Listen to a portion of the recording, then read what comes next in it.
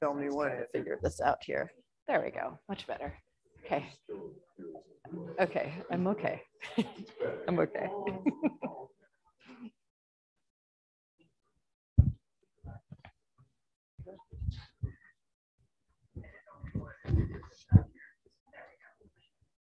Are you the Corps commander? Hey, welcome everyone. My name's Kevin Gallagher. I'm a professor here at the Pardee School of Global Studies, and welcome to our second Beyond the Headlines. Today, or as my, well, I'll let you keep your joke. Today we're discussing multiple dimensions of the Ukraine war. Here at the Pardee School, we really pride ourselves on being able to take multifaceted looks at different problems and to create multifaceted solutions. And so we're going to look at this war the way a lot of folks do and through its security dimensions. But obviously this war has had global implications. And like we do through our curriculum and looking at history, economics, and real world practice, that's what we're going to bring with you today. We're talking about this war. We're going to look at it from its actual tactics and what's going on within the war. But we're also going to look at how it's impacting the rest of the world and how the rest of the world views it. And we're not just going to sit here and talk to you. We want to have a global conversation, both with those of you who are in the room and those of you who are out there in the virtual world. Today, we look at Putin's war in Ukraine through a variety of angles. It's now lasted over 200 days. And just as it started to look like it might look in Ukraine's favor, Putin is working to step up conventional forces and has threatened to use nuclear weapons. The head of the Russian Orthodox Church says Russian soldiers who die in the battlefield will have their sins absolved and that sacrifice washes away all their sins. Today, I'm joined with four of my excellent colleagues who will look at this conflict through a multitude of lenses. Let me introduce them all right now, and then we can get right to it. First, we've got Jack Weinstein. He's a professor of practice of international security. He's a retired lieutenant general of the United States, lieutenant general of the United States Air Force. He served in the Air Force from 1982 to 2018. Prior to arriving at the Pardee School, he was Deputy Chief of Staff for Strategic Deterrence and Nuclear Integration, headquarters of the United States Air Force in the Pentagon. In this position, he was responsible for the Secretary and Chief of Staff on all aspects of nuclear deterrence operations, providing direction, guidance, integration, and advocacy regarding the nuclear deterrence mission of the United States Air Force. And he engaged with Joint Interagency and NATO for nuclear enterprise solutions. Then we also have Kaija Schilde, who's the Jean Monnet Chair in European Security and Defense and Associate Professor of International Relations here, and the Director of the Center for the Study of Europe. Her book, The Political Economy of European Security, investigates the state-society relations between the the European Union and interest groups with particular focus on security and defense institutions, as well as industries and markets. Also, we'll be joined by Monnet. She's an associate professor of international relations here at the Pardee School. Her publications include a groundbreaking book called The Belt Road and Beyond, State Mobilized Globalization in China. She's also the author of some key journal articles that are things to talk about today, such as The Thucydides Trap, Clash of Globalizations and Divided Peace, Great Power Politics from the TPP to the BRI, and China and Competing Cooperation in the Asia Pacific. Finally, we'll be joined by Ambassador Jorge Heine. He's a research professor here at the Pardee School, and Ambassador Jorge Heine is a lawyer, an international relations scholar, and a diplomat with a special interest in the international politics of the Global South. He served as an ambassador of Chile, his native Chile, to China, to India, and to South Africa. He's also the past vice president of the International Political Science Association. And he has two brand new great books. This guy is very prolific. One called Xi Na in the Century of the Dragon, What Everyone Should Know About China. And another one called Active Non-Alignment for Latin America. I'll kick this off by asking each of my colleagues a question, and they're only going to take about 5 minutes to answer those questions, and then we can open it up to all of you folks and have a global conversation. So I'll start with Jack Weinstein. Yesterday, actually, the president of the Ukraine did a virtual webinar with students at Harvard, and he said that He gave a lot of advice about leadership, but he expressed real concern that Putin is not bluffing on the nuclear option that he is threatening with. And he said, yes, he thinks that the United States has really stepped up recently, but we failed to prevent the invasion of the Ukraine. And he asked us, and I'll ask you, Jack, what will the United States do and the European community and the world community do to prevent Putin from going to the nuclear option? And give us some background. Thanks, Kevin. So let me take a broad look when I look at this question. First thing I want to bring up, though, for everybody that has friends or family members or that are watching, we hope they're safe with Florida, because that looks like an extremely nasty storm that's going to hit. So my thoughts and prayers are out to everybody. You know, we talk about how we're in, and I'm going to keep this to 5 minutes. We talk about how we're in this war for over 270 days with Ukraine, but that's inaccurate. This war started in 2014. And if the first lesson to learn is, if there's a problem in the international community, if there is a problem in your company, problems they just fester. They do not go away. So when you look at the way the world behaved with the invasion of Crimea, look at what Russia did in Estonia, Georgia before they got to Crimea. We should have been doing much more preparedness than we have done, looking like we got caught off guard with the invasion in Ukraine. The second point, from a military standpoint, our view of Ukraine, I think, was really clouded at the beginning. It was clouded because of the way the Afghanistan withdrawal went, and we saw the implosion of the Afghan army. So there was a view, if you listen to the pundits, that the Ukrainian army was not going to stand up to the Russians. And then we had the view that the Russians were this invincible force. And what we've learned from this Russian invincible force is they are not invincible at all. And I will get into that point in a minute. Also, Russia did not learn from history.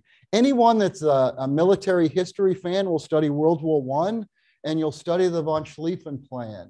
And you'll look about, that was World War I, the hook that the Germans were going to do. They're going to come through Belgium. And what happened? The Germans outran their supply chain. Well, if you look at exactly what happened to the Russians did the exact same thing. And the Russian military operates very different than the US and Western military. We give orders and expect people to think, very much decentralized. And for the United States military, it is that enlisted level that is actually running it.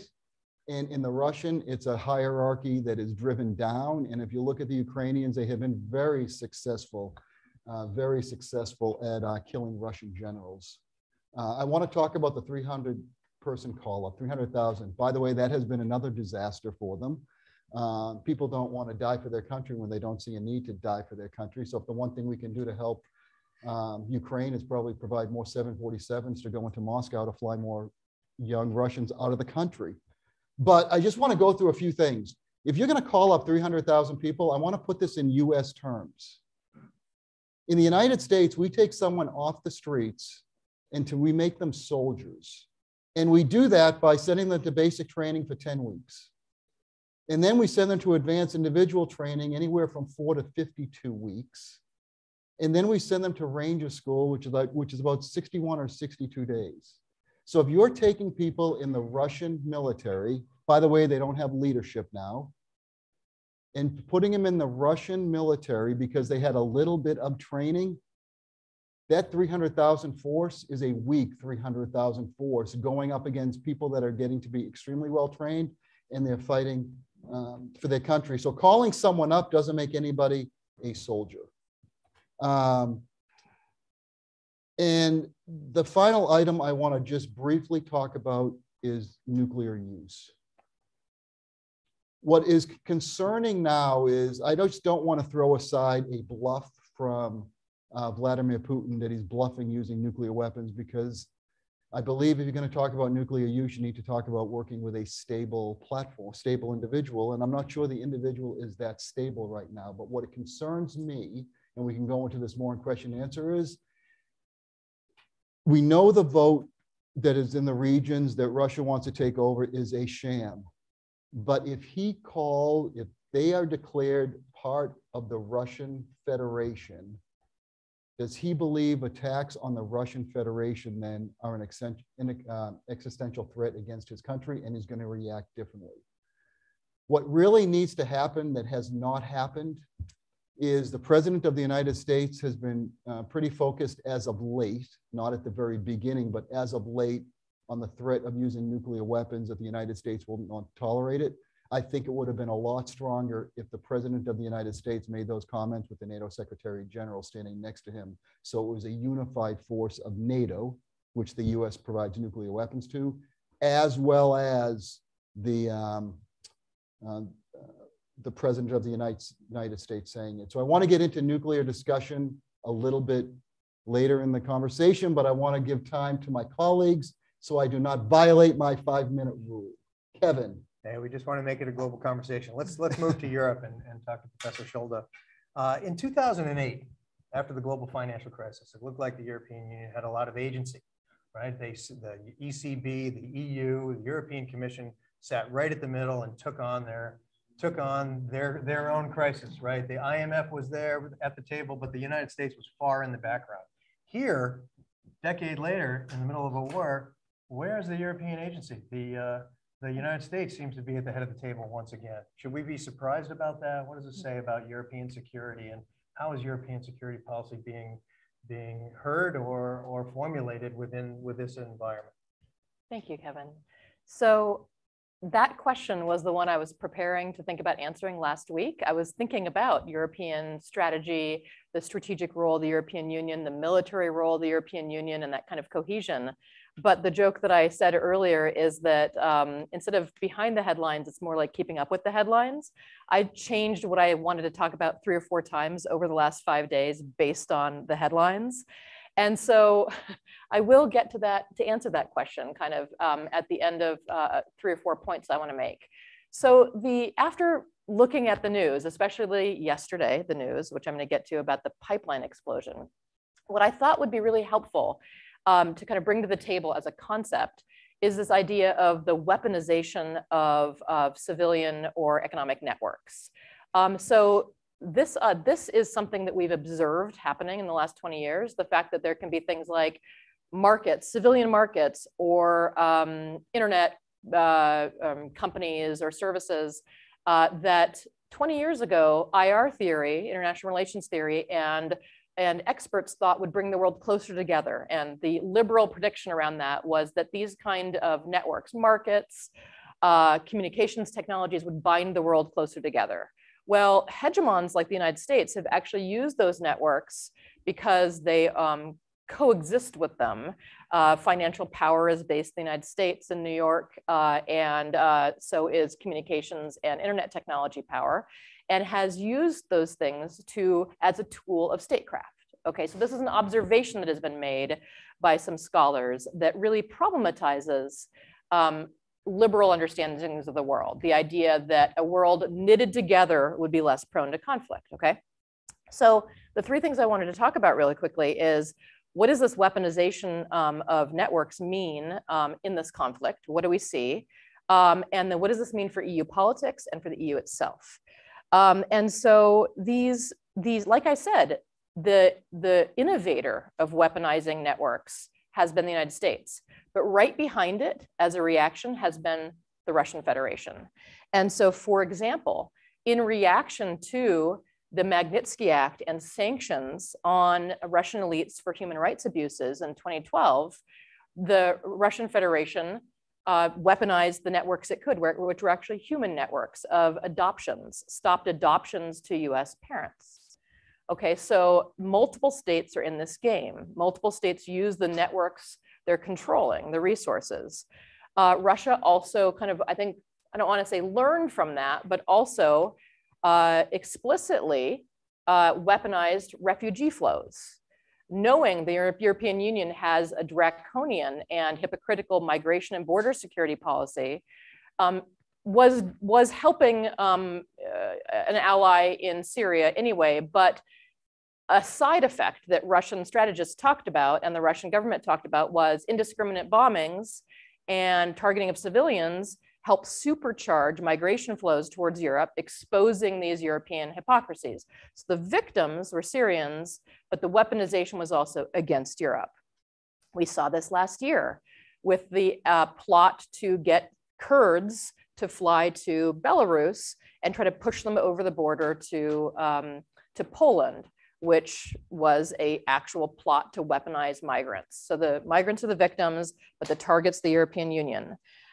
And so one thing is the actor or the subject of the weaponization has a choice. So for example, when Ukrainians started coming out of Ukraine into the European Union, the EU flipped a switch and gave the Ukrainians temporary protected status, which they had not given any other group before, making their flows less visible, less conflictual, less of a human security crisis. Okay, so a couple other things I want to mention in this weaponization. Agriculture. There's been a lot of headlines. I'm trying to give a behind the headlines comment.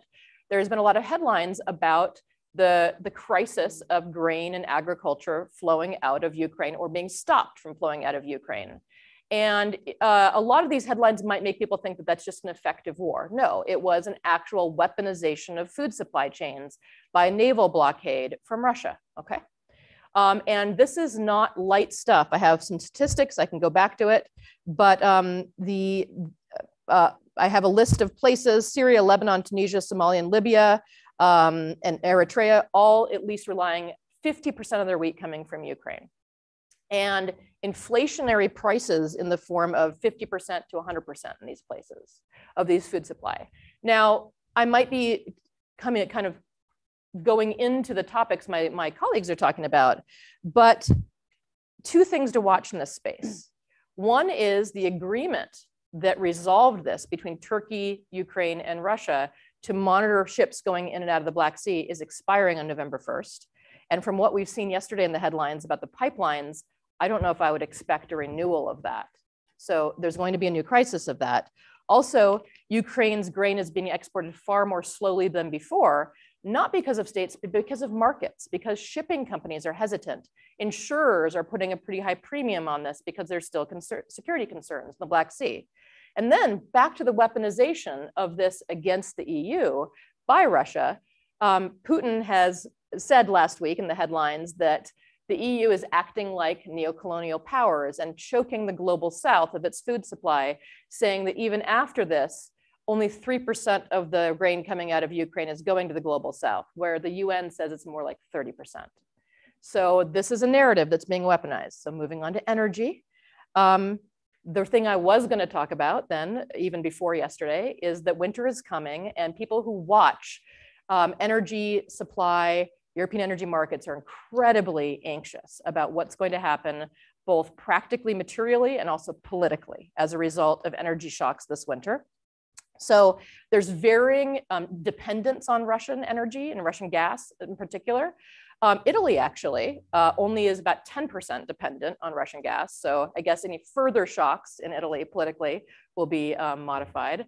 But states like Germany and also Eastern European states are heavily dependent on Russian gas.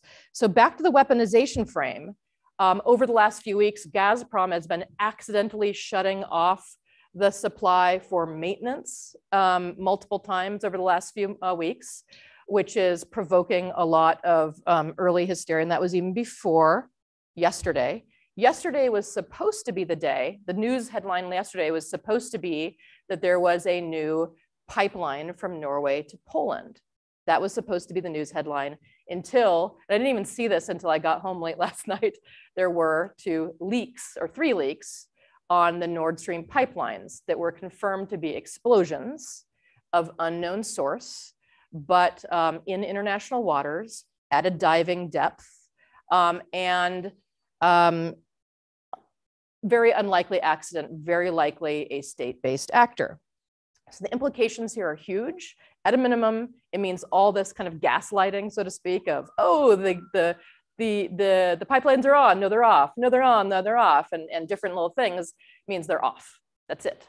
I mean, there's one other pipeline going through Ukraine, and just yesterday, the Russian Foreign Ministry said maybe that one will also be shut down too. So Our inference about state-based actors, well, there are two possible state-based actors, I think, and I could get pulled into conspiracy theory one way or the other, but one state-based actor has been messing with the pipelines and is continuing to. But the bigger thing, actually, about this is that this has become instantly securitized. The pipelines were sabotaged by a state-based actor. So that means that all these alternate sources of energy that Europe's scrambling for, liquid natural gas terminals, other pipelines are also vulnerable if someone's blowing up pipelines. It's now become actually weaponized. Should I save the rest about European politics in the EU? Let's save the rest for, Okay. for the conversation Yeah. with other folks. And So let me just signal for questions. I wanted to pivot. I'm like I said, I'm just trying to keep up with the headlines, but I kind of wanted to pivot to talking about what this means for European politics, like what happened this weekend with a neo-fascist party being elected, and to actually finally answer Professor Gallagher's question about what this means for the EU and what the EU's role is. So just to give a hint. What does it mean for climate change, Yeah. given the fact that Europe used to be the leaders of that? Let's move to China, where there's no shortage of questions. And Professor Ye, this much touted special alliance between China and Russia appeared to have some strain when President Xi went to the Russian Federation recently. What are the limits of China's support for Russia in this war, and how is China positioning itself globally in this new chess game? And you're a real expert on on the home front in China, and how is this playing out at home? Thank you, and thanks for organizing these events. And I'm delighted to share this stage with my dear colleagues. So China is not part of the Ukraine war, but it feels like the US also hasn't really directly fought on the Ukraine land. But it feels like the Ukraine war has been taking off as a conflict between China and the United States. So I will struck my remark along this big geopolitical showdown between China and the US with the Ukraine war as a turning point. And I totally agree with my colleague Jack, and the origin of China as alignment with Russia is much longer, and it's a longer story than this ongoing war. So now coming back to China and the Ukraine war, the war created a profound dilemma to China's domestic and foreign policy.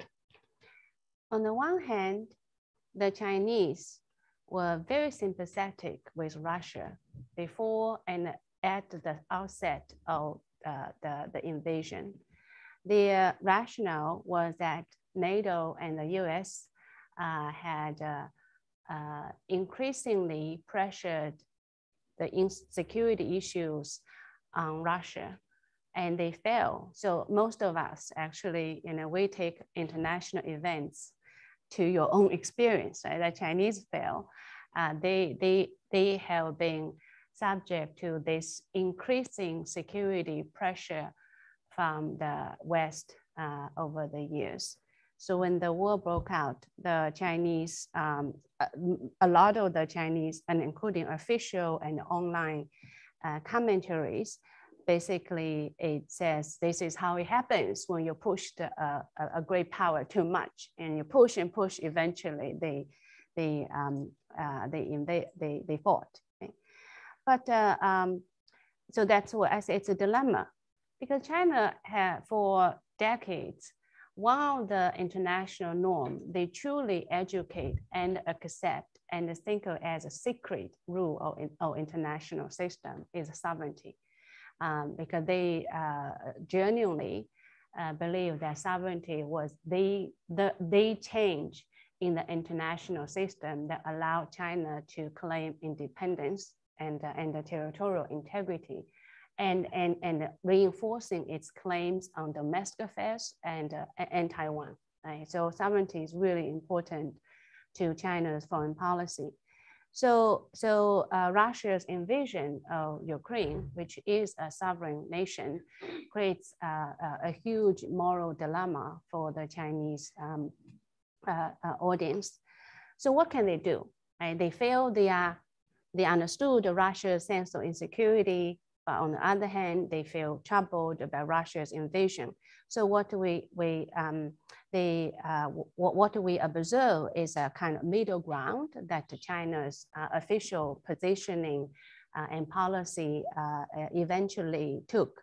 That is stressing sovereignty as this important international norm, but refraining from criticizing Russia. And so this has become a kind of accepted position of China over Ukraine. And then how the war was fought. Other than the military aspects, this war was fought using a lot of non-military weapons. Right? So my colleague Kaija mentioned this weaponization of agriculture interdependence or dependence, right? And China saw how the West using economic sanctions and intelligence that can deliver extremely deadly impact on Russia. So on the one hand, they want to see Russia be stronger, more resilient, but they also are very, they are referred to Chinese companies, investors, and government. They feel vulnerable to potential secondary sanctions. Right? And they want to help Russia, but they're also worried about this collective sanctions against Russia.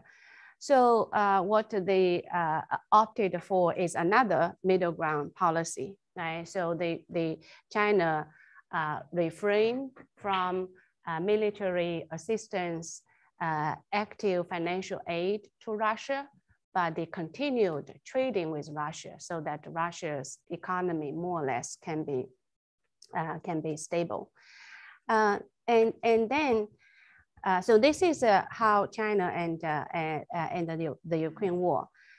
What I saw as most dangerous in terms of China-US competition, however, is not in the Ukraine war.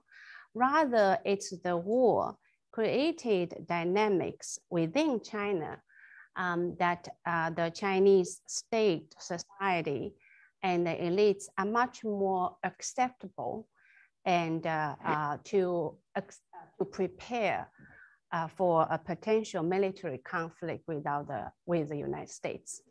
So before the Ukraine war, most of Chinese did not anticipate, like in their lifetime or in the foreseeable future, that there might be an actual military conflict involving China. But now they feel war is very close to home. So there are a couple of dynamics. One is the Chinese strategists, very well regarded inside China and outside China. So they did a lot of simulations and historical tracing, and they conclude that the US induced Russia into invasion. So this sounds like a very faulty logic, but what they have, the premise is that the strategists tend to think American security establishment as a unitary actor, right? So they have this different pathways. So game theory have different pathways. So at every moment of a critical crisis or turning point, if the US were serious about stopping Russia from invading, they should do 1, 2, 3. Right? And the US didn't do the 1, 2, 3, and thus Russia opted for the pathway that over time led to the invasion. But that's less important. So the more important lesson for China is that they are vulnerable to the same kind of strategic manipulation that will make China make these missteps and conduct a premature military action, and we know where, like Taiwan. So they then observed how the war was fought, and they realized military advantage. So over the Taiwan situation, China's military advantage over Taiwan was really dominant. It's just in no comparison, right?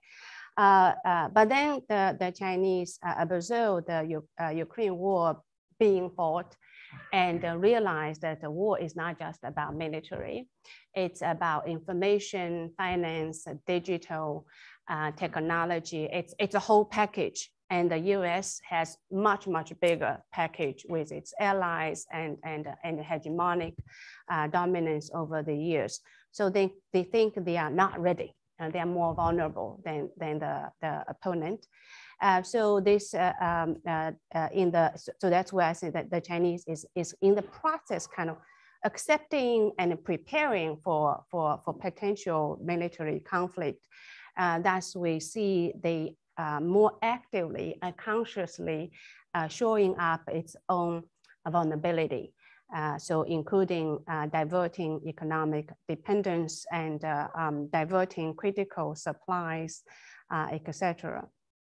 Lastly, what the Russia defeat in the Ukraine war would mean for China? Right? Russia's weakening after the Ukraine war is very troubling for China, which is very much domestic oriented. And so there are a couple logic here. Number one, China has never made a holistic mind that they will be the rival ideology of democracy. Right?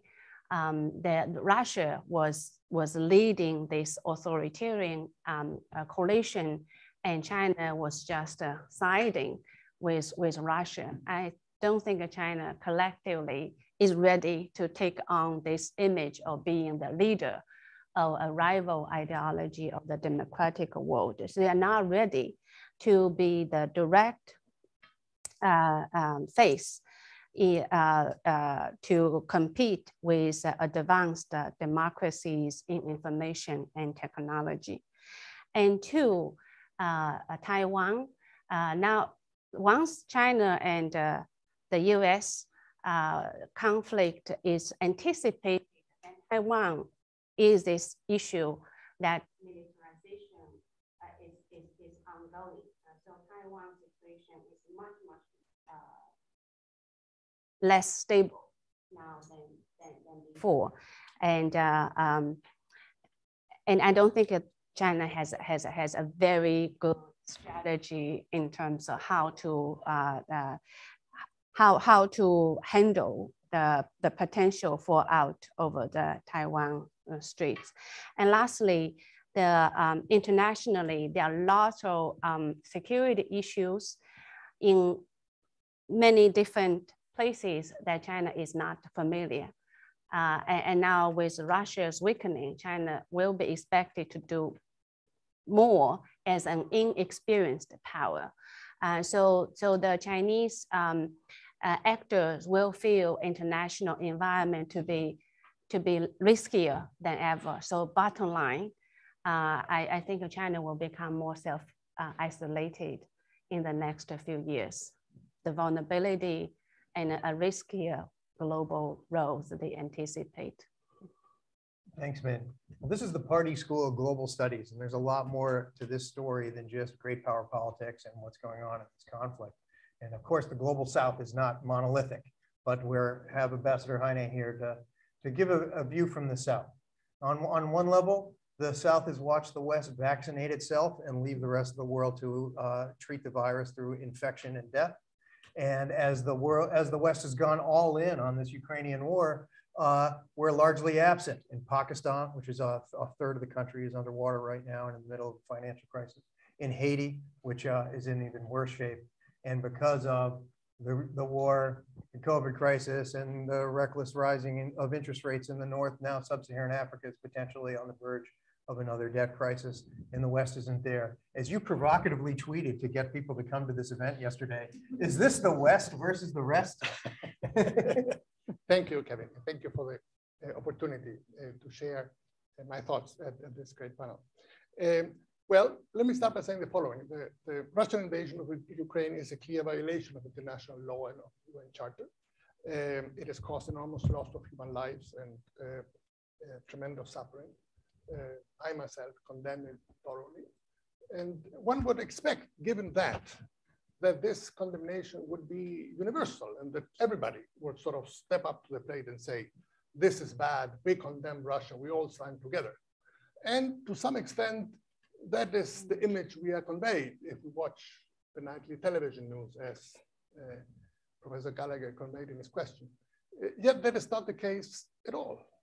And a large number of the leading countries in Asia, Africa, and Latin America have either taken a studiously neutral role, or in some cases, in the case of South Africa, has stood more or less explicitly with Russia in this.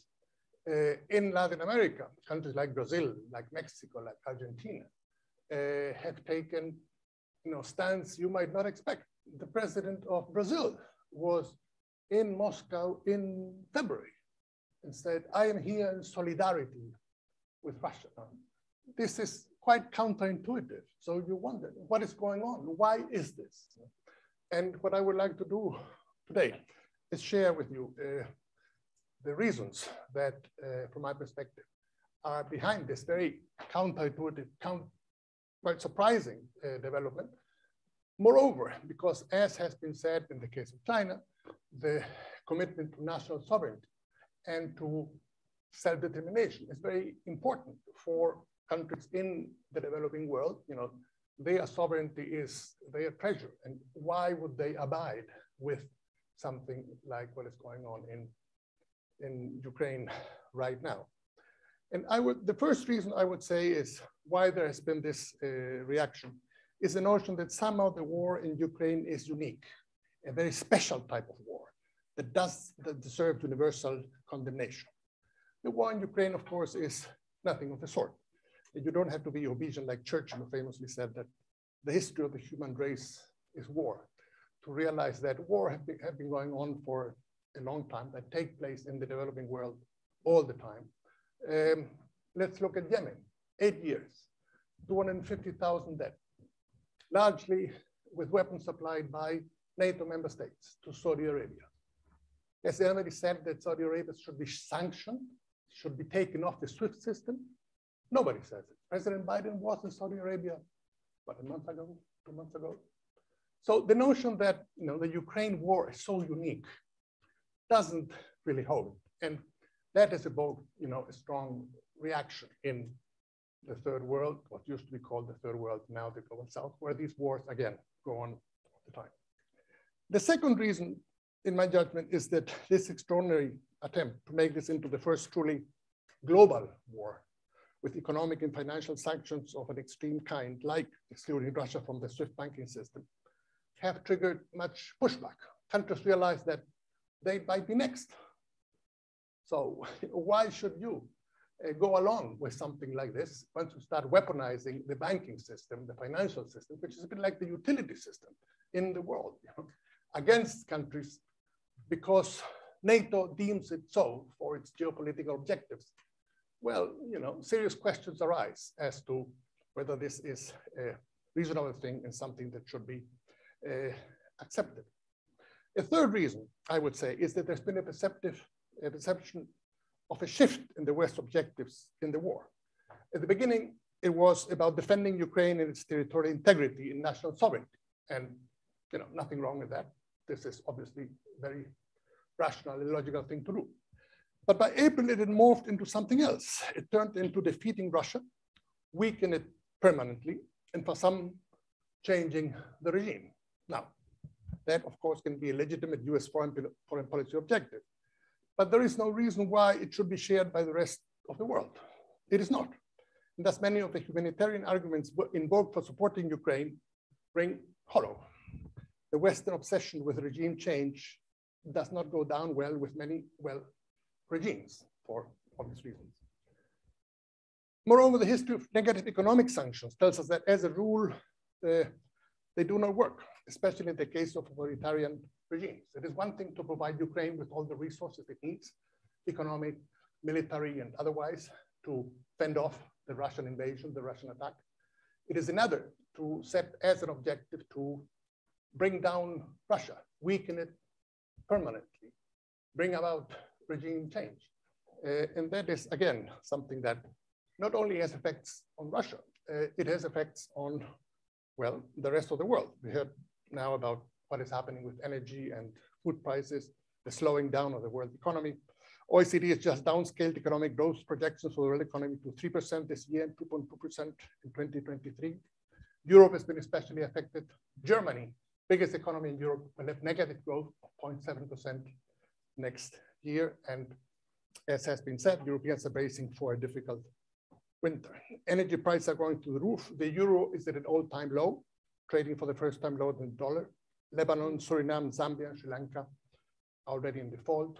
Countries like Argentina, Ecuador, Kenya, Egypt edging closer to it.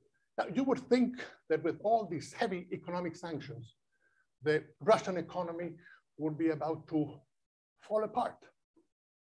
Well, the ruble is stronger today than it was in February when it traded 84 rubles to the dollar.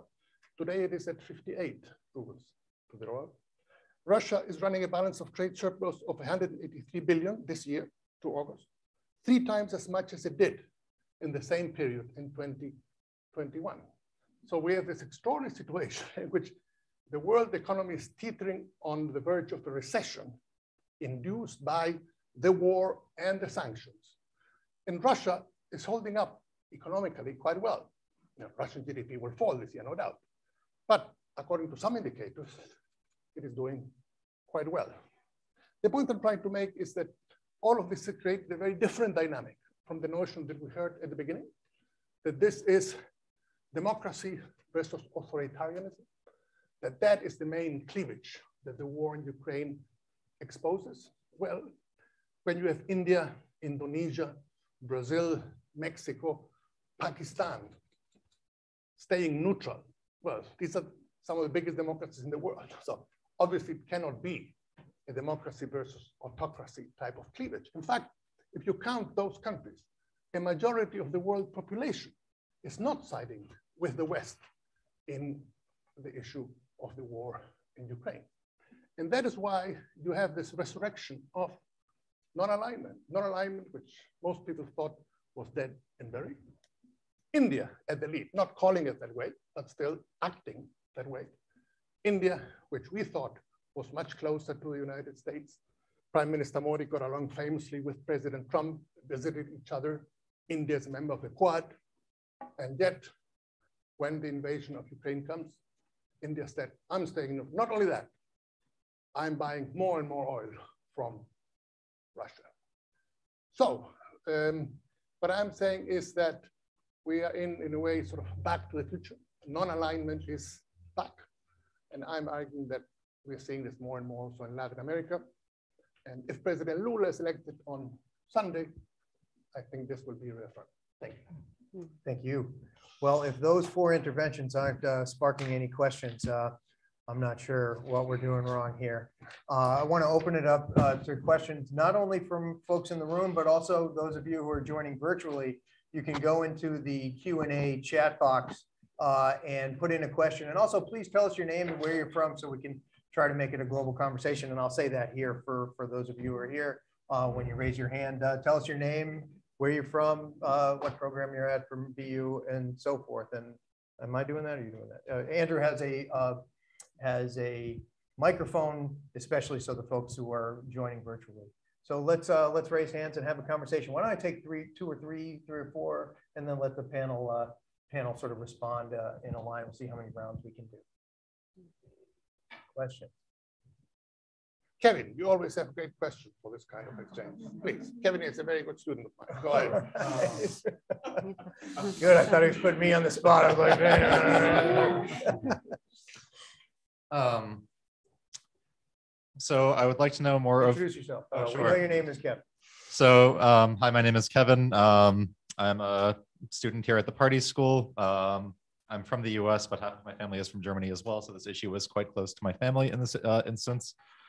I was just wondering your perspectives on the particular European energy crisis, on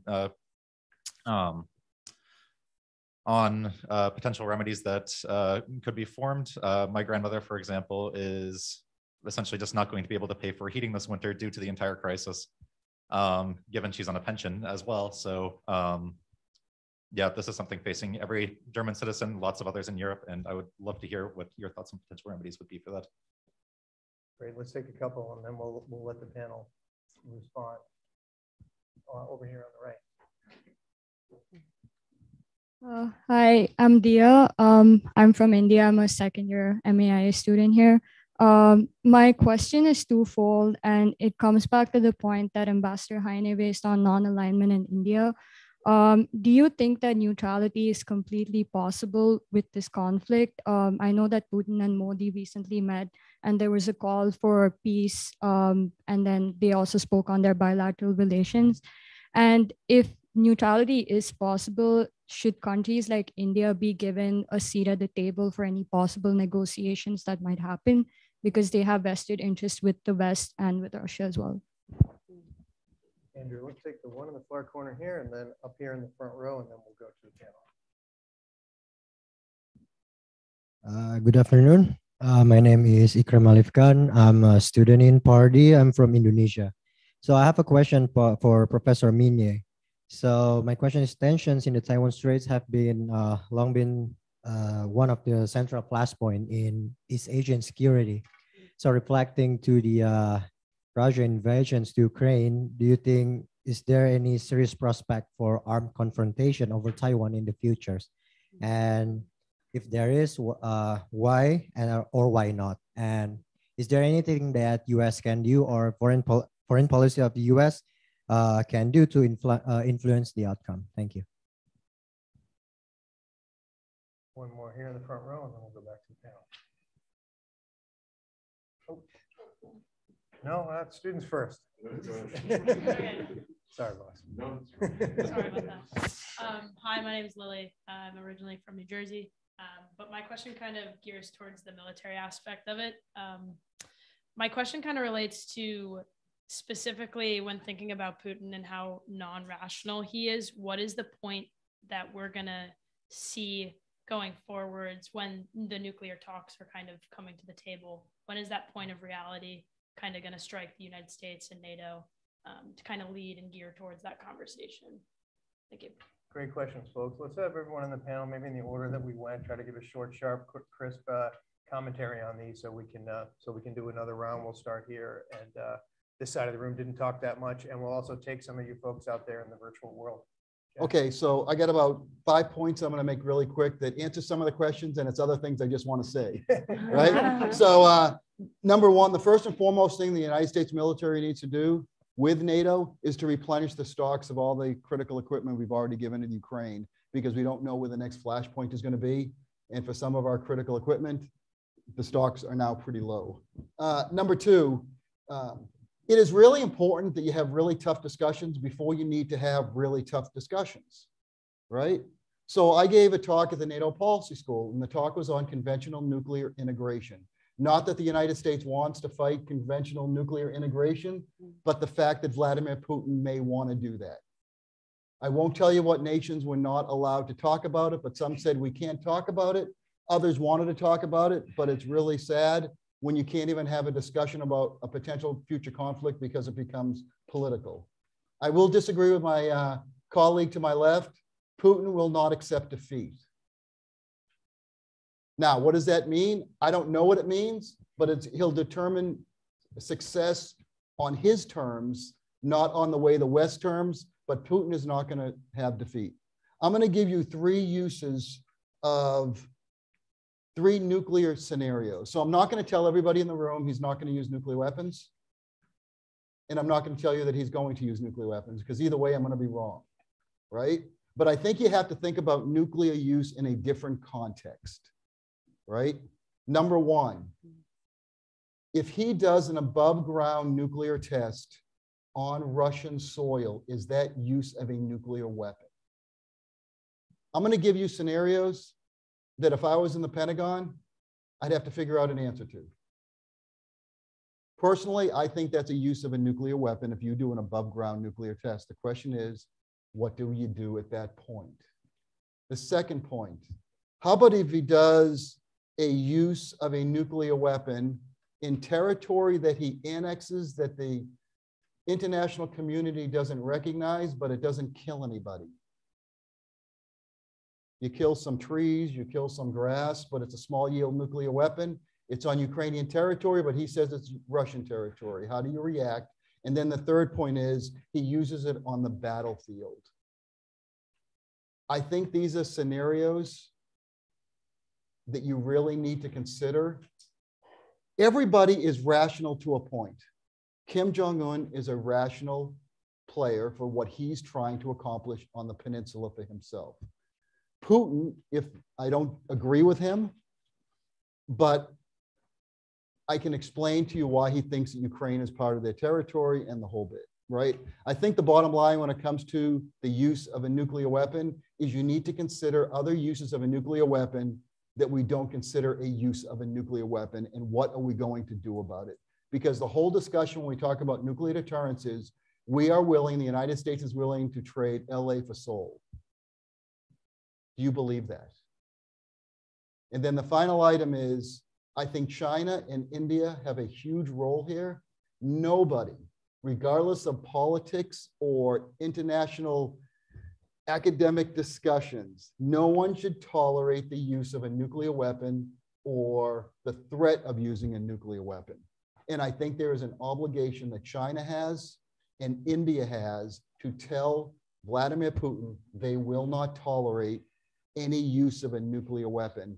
That the friendship that may have, by the way, Modi did push back now against Vladimir Putin. I think these are items that need to happen in the international community, but I need, if it's actually going to prevent something from going over, India and China need to stand up to what I consider is a very dangerous person right now. Thanks. Do we go in Please, sequence or yeah, maybe? let's go with the green. Oh, I'm green team. Sorry. Okay. Thanks, Kevin, for that question. I get to sneak in a little commentary about what the nature of the energy crisis is then in terms of answering what solutions would be. The solutions would be super easy. There could be a solution tomorrow. 5 out of 6 of Germany's nuclear plants could be put back online within days, and they have enough fuel to keep going. They'd have to reorder, but it could all happen. But bureaucracies in Germany are currently going through the motion of shutting those plants down. And the question is why? Why would they shut down in the first place? Why tomorrow are the plants not being put on? Also, I'm talking about Germany's nuclear reactors, but it's a European energy market. So it would change the price of energy all across the EU if Germany did that tomorrow. So there actually isn't really a crisis. The crisis is political, and there are political reasons why this happened, and there are political reasons why people are saying it's impossible to fix or it's difficult to fix. Also, yeah, I think about this personally too. My only solution is to bring my aunt who's on a pension to Boston so she doesn't freeze in her apartment this winter. And I'm thinking about it, I'm not kidding around. I have a small guest room. So the thing is, why do I say it's political? The choice to have that Europe got itself in this situation. By political, I mean ideological. By political, I mean corruption of individuals and elites. And I also mean electoral. So ideologically, Germany decided to have a transition to green energy, but it decided to have natural gas be its bridge technology. But there was no strategy for moving towards green energy. They basically outsourced it to the market. That is why there are no big energy storage reserves in Germany right now, because it was all outsourced to market logic. It was not state industrial policy. It was not driven with a security and a national interest frame.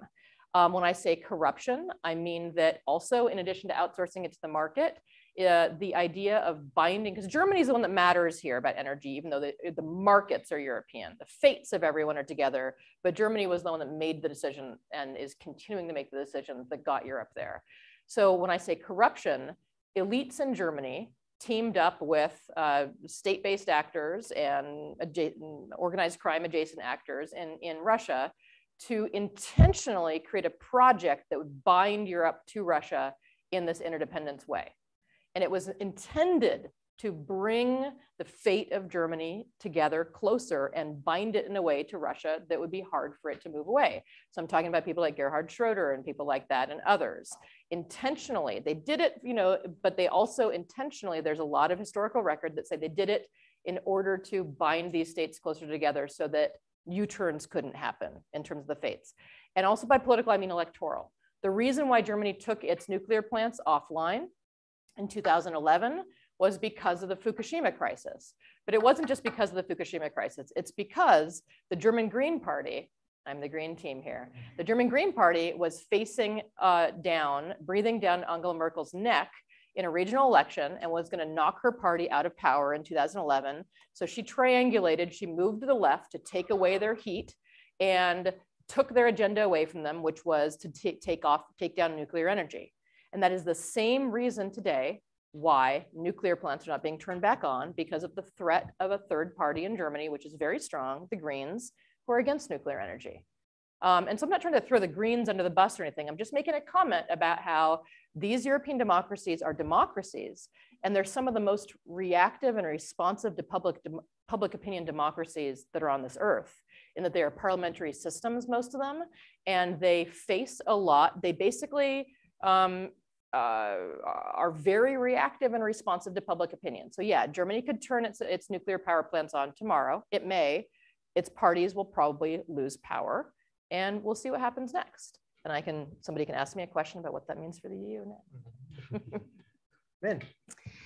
Okay, well, thanks to the question from our Indonesian students, I'm sure the Taiwan question is really on the minds of Asianists. Or the so-called Asia century really hinges on the Taiwan situation. So Taiwan's status quo, in a way, and peace and prosperity was really great accomplishment of very smart diplomacy. Right? It's a China civil war and separated the territory since 1949. In 1972, the PRC took over the international standing of China, and since then, despite these historical roots, the two sides was able to trade intensely. So we think of Taiwan and mainland are enemies, but in the social aspects, economic interdependence is very, very deep. So we all, like China specialists or Asianists, for many years, we do see Americans' policy over Taiwan as this embodiment of really, really smart strategy.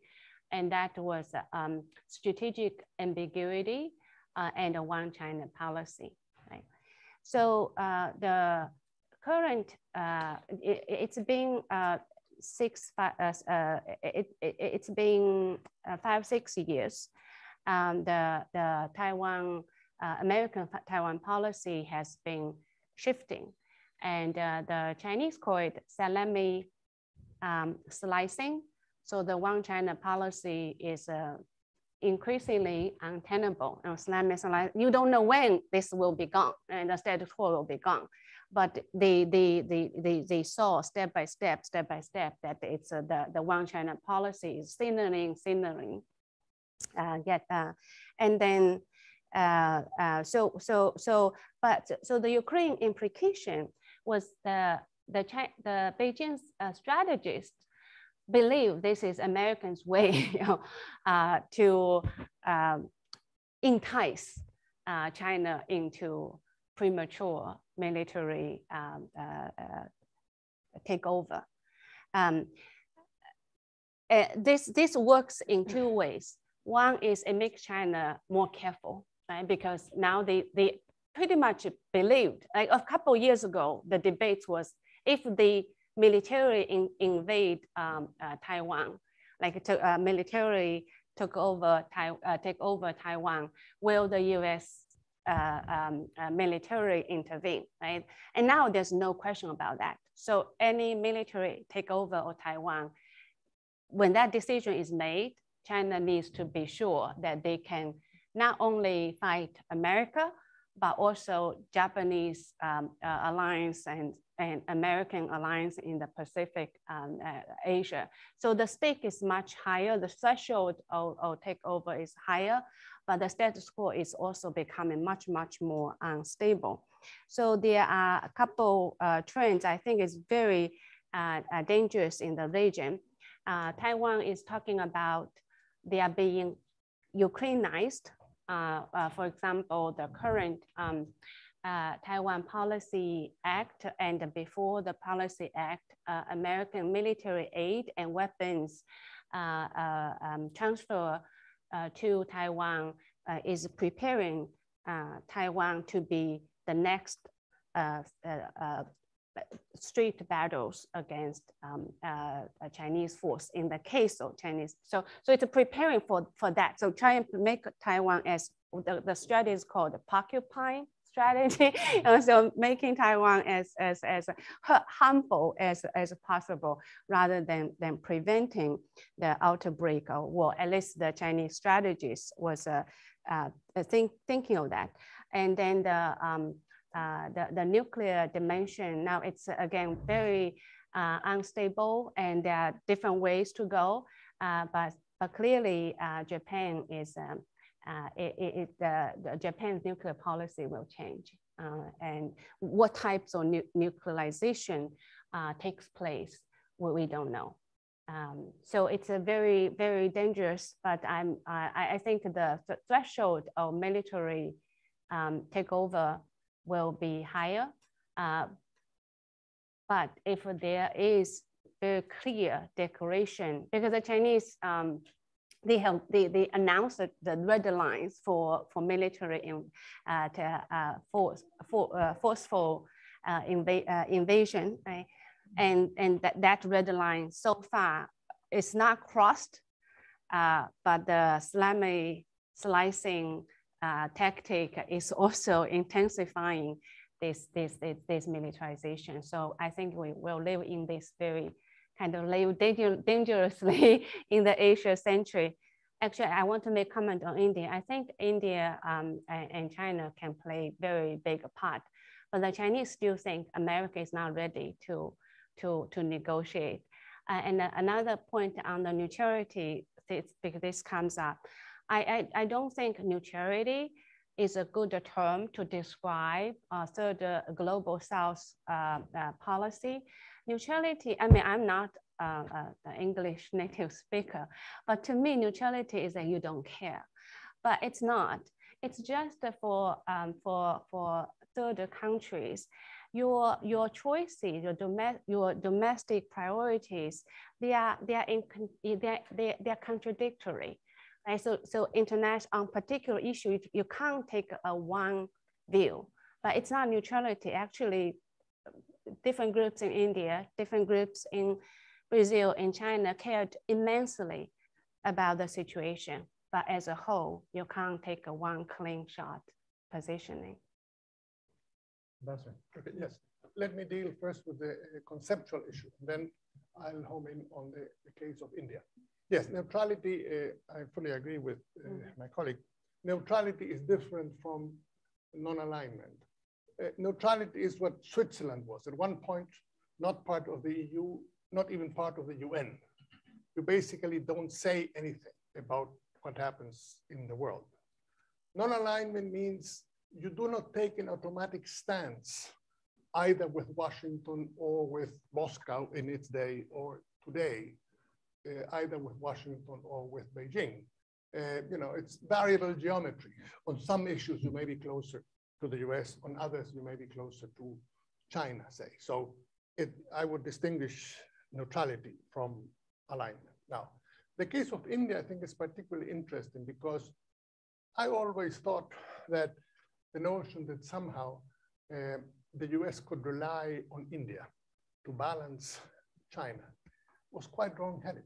India is too big.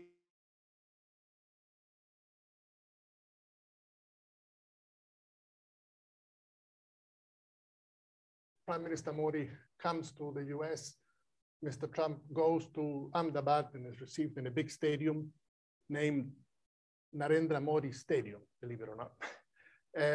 But that doesn't mean that India will automatically align with the United States. It is a part of the Quad, it plays a role in the Indo-Pacific. But when things like the invasion of Ukraine happens, it takes its own stance. Interestingly enough, Mr. Modi doesn't call it non-alignment because that is too closely identified with Mr. Nehru, whom he doesn't like.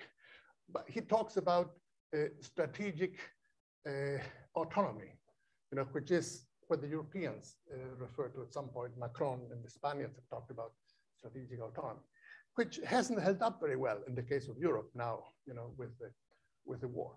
The broader point I would like to make is that we see now in Asia, in Africa, in Latin America, a resurgence of non-alignment in what I've called the second Cold War that is happening between the United States and China. And I think we're going to see a lot more of that. Thanks. I'm looking to our coordinator here to see if we have time. We're supposed to stop at 1. Can we have a couple more questions, or are we? Yeah, so we are over time to want to respect this time, but got a couple questions coming in from the live stream that just want to get lightning responses from our panelists here. One from Maggie, Pardee student, class of 24. What is the best approach for the international community to take towards Russia post-conflict? How does this differ between the global north and the south? And then we also have one coming in from Sistani, class of 2024. What about the USNC policy approach so far as the conflict? Would it request more action?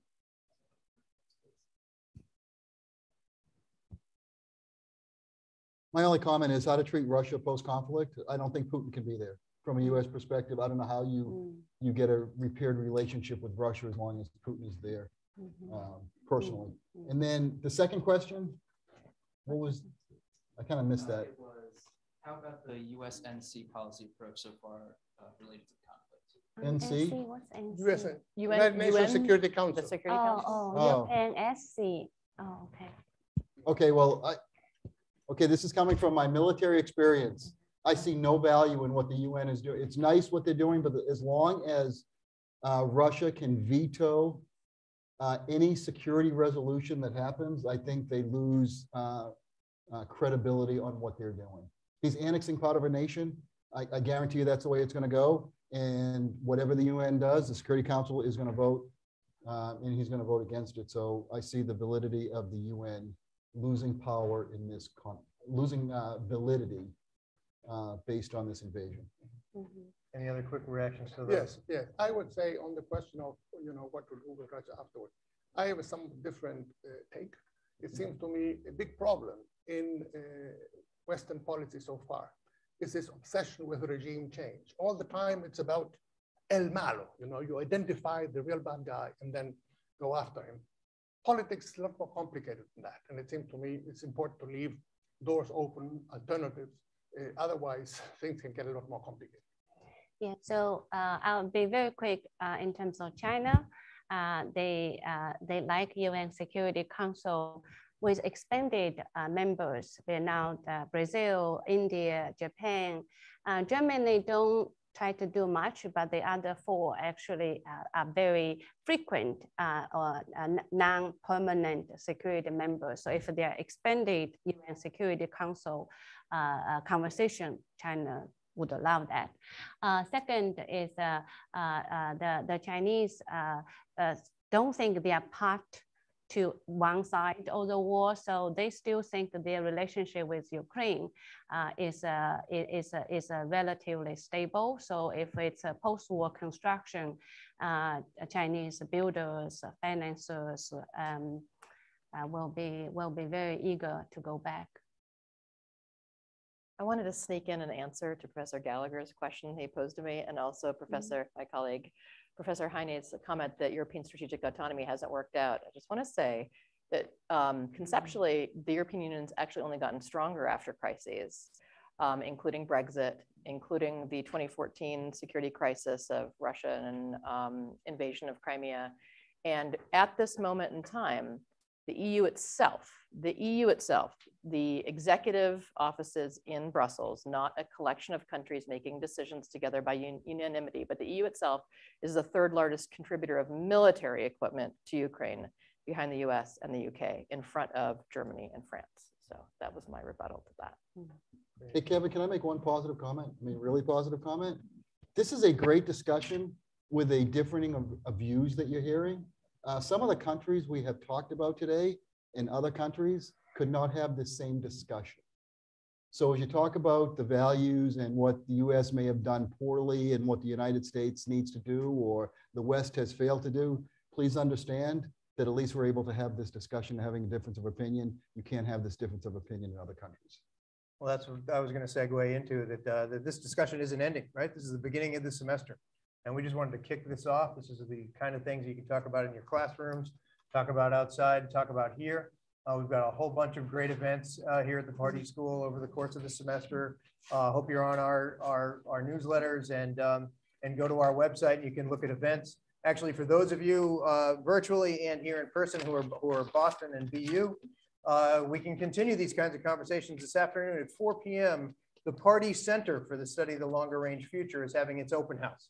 They're going to be talking about what programs they have over the course of the year. We'll hear some remarks from Dean Taylor, and you're all invited to that. That's 67 Bay State Road. See everyone later. Thanks so much for coming, and thanks to the panelists.